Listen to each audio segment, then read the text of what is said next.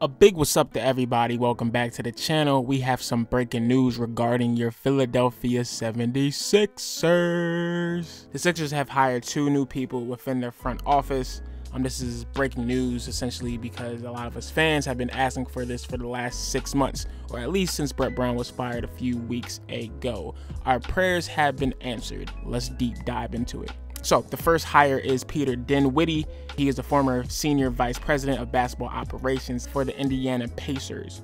A little bit of background on him. He worked his way up within the organization, first starting off as a ticket sales manager. He played a key role in Indiana's salary cap management because you already know Indiana is within a small market, so they can't always go out and pay top dollar for the best free agents. And I'm assuming since he was there for a while, he probably was instrumental, or at least had some say or some input within the Paul George, Sabonis, and Victor Oladipo swap that Indiana had with the Oklahoma City Thunder a few years back. So that's some good stuff right there. The second guy who the Sixers hired, his name is Prosper Karangwa. Hopefully I got his name correct. I don't like when people mess up my name, so hopefully I got that joint right. But he is the former director of scouting for the Orlando Magic. First, he had his own scouting business, and it was so well ran that the Orlando Magic decided to hire him for their own team. He started as a scout within the organization, then he was promoted to college scouting director, and then director of scouting for the whole team. He is a basketball guy, which is important.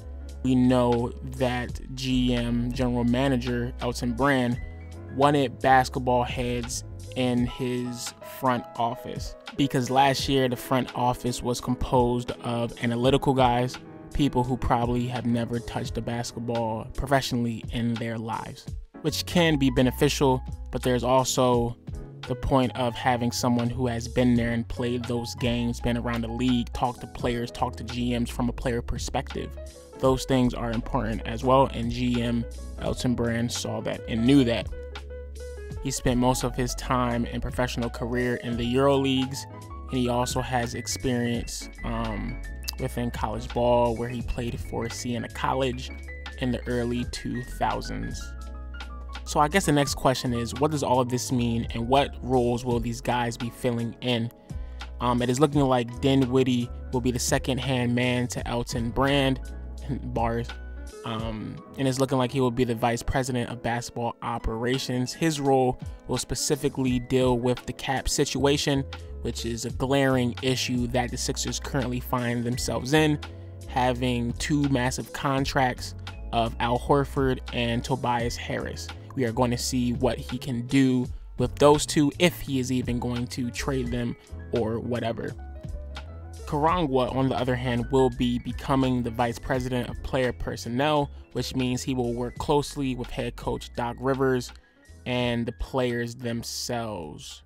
So there you have it. Change has come to the Philadelphia 76ers front office. To be honest, I really don't even know who these bulls are. So maybe not the biggest front office splash, but splash nevertheless. That's all we can ask for, especially with the kerfuffle we had last year. Earlier this week, Sergey Olivia, the vice president of strategy and analytics for the 76ers, parted ways with the team. For those of you who do not know who Sergey Olivia was, well, boy, I have a lot to tell you.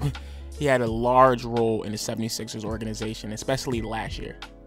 According to Keith Pompey of the Philadelphia Inquirer, Olivia was involved in the analytics-driven decisions that the Sixers took last season.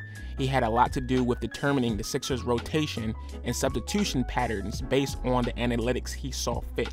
He was an integral part of the coaching meetings and presented the coaches with an analytics sheet to consult during games. What? This is the stuff I am talking about with this incompetent ownership group.